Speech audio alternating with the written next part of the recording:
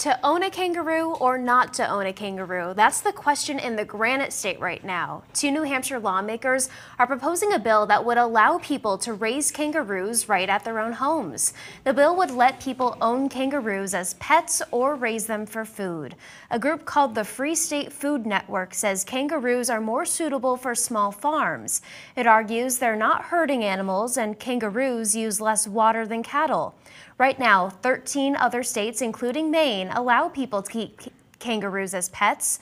The group's founder says the Granite State should adopt those same rules. I'm originally from Wisconsin. There's kangaroos in Wisconsin. If they can have them there, we should have them here. This all comes after regulations for homestead food operations in New Hampshire loosened last year.